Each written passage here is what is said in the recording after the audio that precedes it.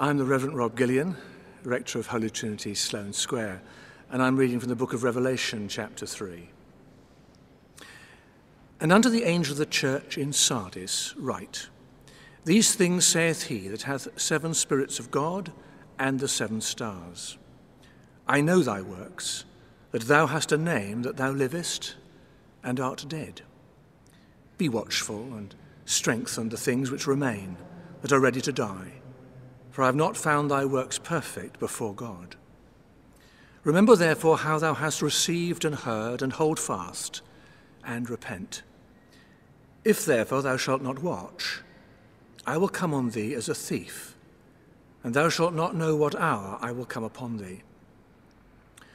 Thou hast a few names even in Sardis which have not defiled their garments, and they shall walk with me in white, for they are worthy. He that overcometh, the same shall be clothed in white raiment, and I will not blot out his name out of the book of life, but I will confess his name before my Father and before his angels. He that hath an ear, let him hear what the Spirit saith unto the churches. And to the angel of the church in Philadelphia write, These things saith he that is holy, he that is true,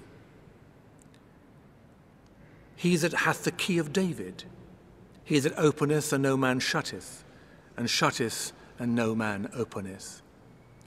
I know thy works. Behold, I have set before thee an open door, and no man can shut it. For thou hast a little strength, and hast kept my word, and hast not denied my name. Behold, I will make them of the synagogue of Satan, which say they are Jews, and are not, but do lie. Behold, I will make them to come and worship before thy feet, and to know that I have loved thee.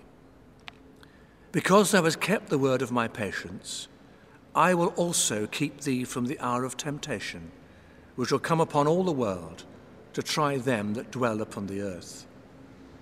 Behold, I come quickly.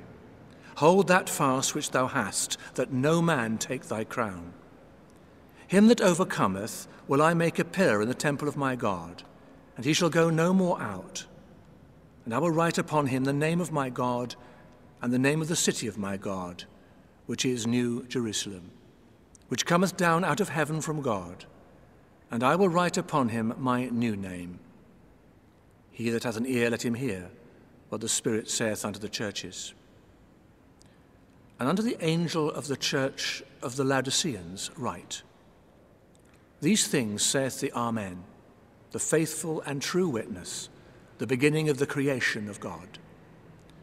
I know thy works, that thou art neither cold nor hot. I would thou wert cold or hot. So then, because thou art lukewarm and neither cold nor hot, I will spew thee out of my mouth. Because thou sayest, I am rich and increased with goods, and have need of nothing, and knowest not that thou art wretched and miserable and poor and blind and naked, I counsel thee to buy of me gold tried in the fire, that thou mayest be rich, and white raiment, that thou mayest be clothed, and the shame of thy nakedness do not appear.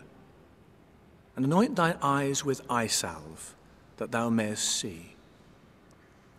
As many as I love, I rebuke and chasten, but zealous therefore, and repent.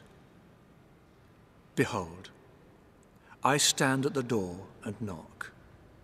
If any man hear my voice and open the door, I will come into him, and will sup with him, and he with me. To him that overcometh will I grant to sit with me in my throne, even as I also overcame, and am set down with my Father in his throne.